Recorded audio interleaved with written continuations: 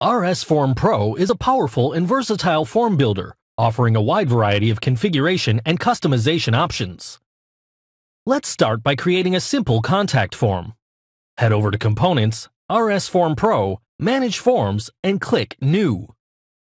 This will launch the form creation wizard, which we will skip this time around and create our form from scratch. All available fields are listed in the Form Fields tab to the left side of the screen. We will start adding a text box by filling in the name and caption of the field.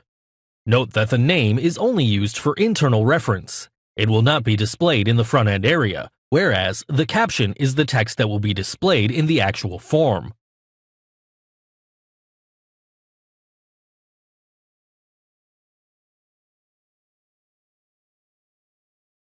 We'll add the rest of our fields in the same manner.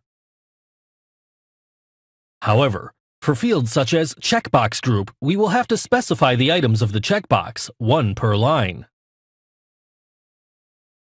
Selectable items are composed out of two parts, value and label, separated by the pipeline character. In this example, we will use the checkbox for sending a copy to the submitting user. Since we've added all desired fields to our form, let's go ahead and add the Submit button.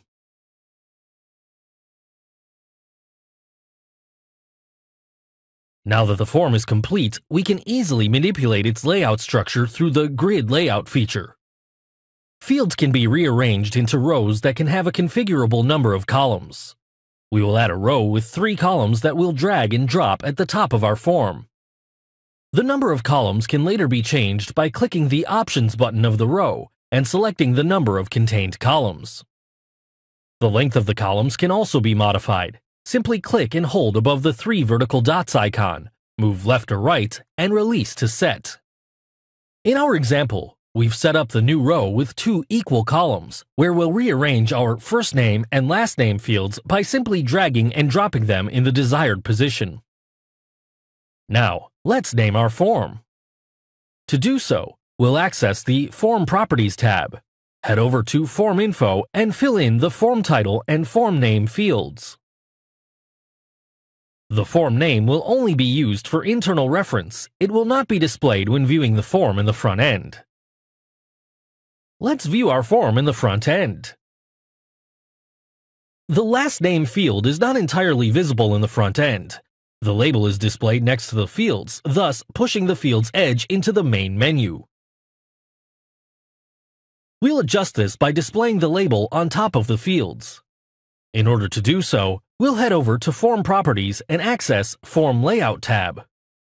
Here, we'll change the layout flow from horizontal, label is displayed next to the field, into vertical, label on top of the field. Our form already looks better. However, we'll also make further style adjustments to our email, subject, and message fields so that they align with the last name field.